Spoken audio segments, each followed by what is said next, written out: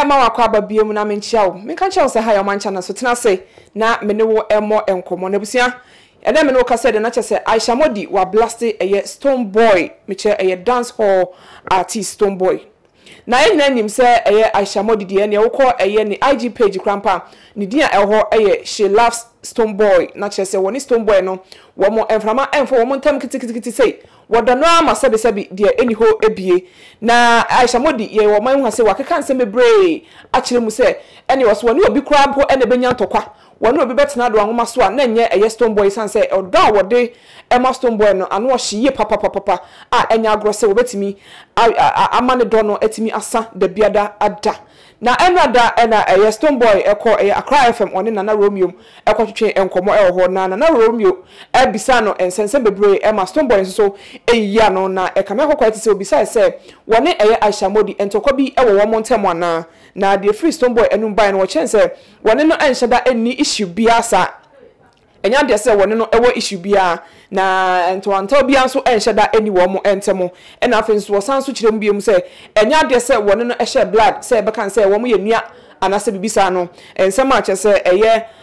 Stonebwoy wokeka ye ebie enie ne no enam so emache se Ayisha Modi ne bosha wo hyeye ene ne nsem bia wokeka ye se wono no de ene ensuomo awiamo ehanmo esumo awomo oshiumo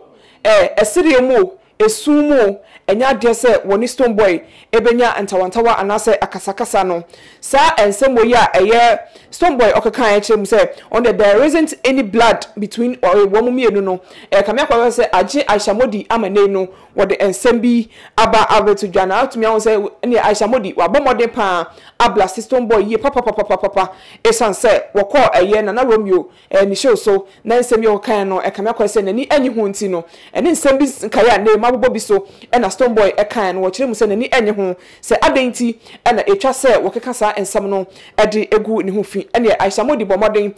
eso mu eposa ne ye papa na wo kire mu se wono ne de se won kasa no enkire mu se enya de se wo be ma no be reply wo sensem de no ha no hye ne bako se na so no kame akokọ se yese we de ehia broni obeka twi atai na nso tie ponteni a se eji wo nti no atai no ama waba bonten abekasa ne nyina mu no wo kire mu se Stonebwoy wa momode anka na no antum a ene audio so hodra wo ho nyina no yade se wode nyina ebe ma monten so na wa be display na so wa be boni nyina ede ache amagana fo nyina ate na adenti ena eye emri bia betwa mu no wo frɛ no epa ne chew se bibia we bia won fa enche no sa audio no wo kire mu se ni nyina ewo ho wo wie no wo kire mu se to whom it may concern na kire se wa modin de na so hwe eye response a e free eye Stonebwoy ho e de ba abrekwana Nana Romeo wo interview no ewo Accra FM na wo hwe se ne mpemprem no Ayisha Modi nso asori na wo sanso ekeka ne nsem na kire se ade se nsem ni nyina ekọ edema eye Stonebwoy wo kire mu se wo hwe no hwe ne yedi a ene wo beta ne hye ha ne image wo be match say nani mogu ase ni high reputation na chese wan for so many years no ene wo de one day pe betumi ayi ni nadi ama sa dirty audios na wo de amegu mountain so no wo be bo ni nyina ama Ghana fon so atimi atie nsem we be say na chese Ayisha Modi eka ye nyina yenim say Ayisha Modi de ne kosua mframa for wo ntemo wo ni Stonebwoy essence wo mo ye fine ene eba na nkyiremu enkomo kasa ene bi krampo a wonim na wo be sori ede etia Stonebwoy krampo no ene Ayisha Modi so ebe sori etia wo wonim so ene wo kasa ede tia na Ayisha Modi be wa bonten na wo be kasa so ede etia wo na so be reply wo pepepe se ne kwan so etie na we no yenim ba bi a ekofaye ene yenim ba bi a wo bi kodaye sumuye kroben so a wo mu mienu ebu kodaye ma ne no fofi antwata amache se wo mu entemo atete me no kasa de na kire se ene weto na we so ato weto na we so ato enya asem kuma ewo eye internet no eso na me no kasa nso de Ayisha Modi ekeka ansem na ekire mu se Stonebwoy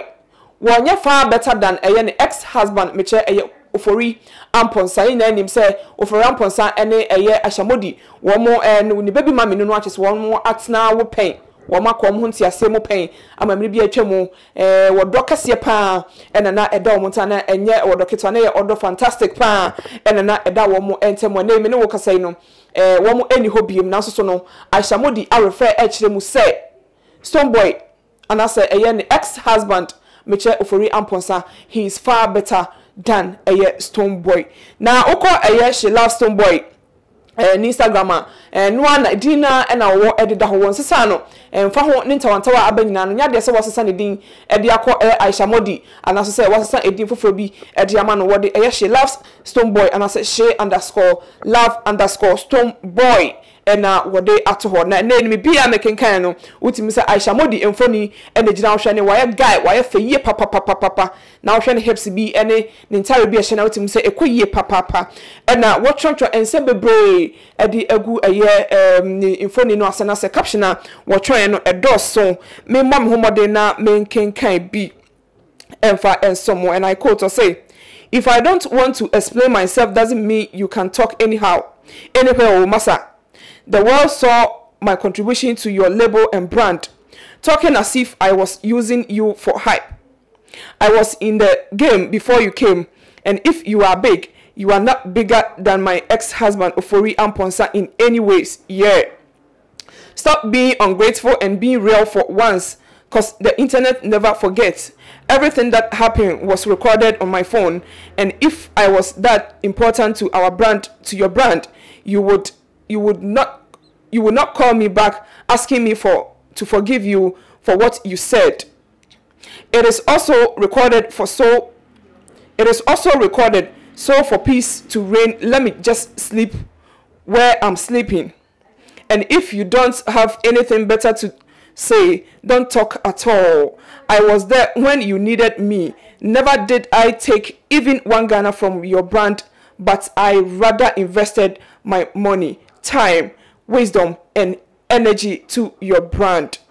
Kindly hush, please don't let us do this because I made a vow not to talk or bring out recording of what really happened. So please let's respect ourselves. Thank you. This is to whom it may concern. Stop pissing me off, I beg. Don't allow your ego take you away from yourself, and this